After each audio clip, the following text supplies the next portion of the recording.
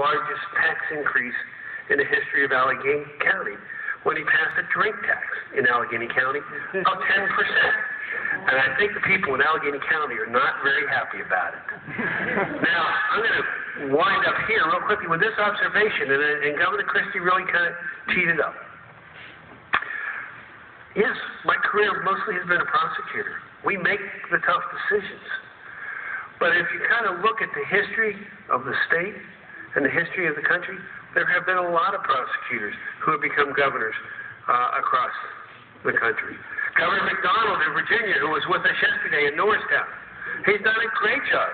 He took a $4 billion deficit in this year alone and has erased it through cutting the spending, being tough.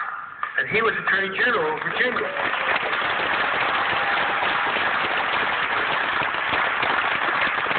And you've seen what Governor Christie is doing in the 10 months that he's been in office. Well, let's talk about Pennsylvania. You know, one of my predecessors, Tom Ridge, was a prosecutor.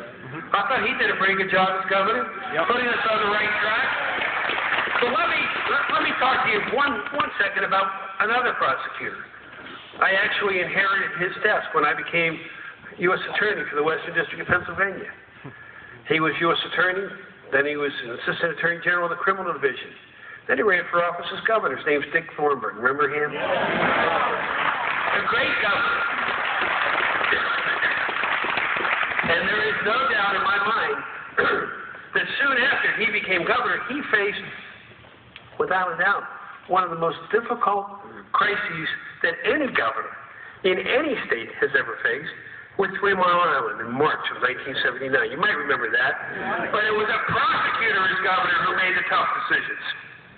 Not somebody who's been a county executive or who's been a mayor. And I look at the comparison between my opponent and his role model, Governor Rendell. You know, Dan has been the county executive of Allegheny County now since 2004, I believe. And you can follow his track record there. And we look at Governor Rendell. He was the mayor of Philadelphia, so he has that executive experience. If that's the kind of experience that he brought to Harrisburg, that Dan wants to bring to Harrisburg, do you want any of that experience? No. I didn't hear you. So let me ask you, are you ready to go out November 2nd and win this election for us?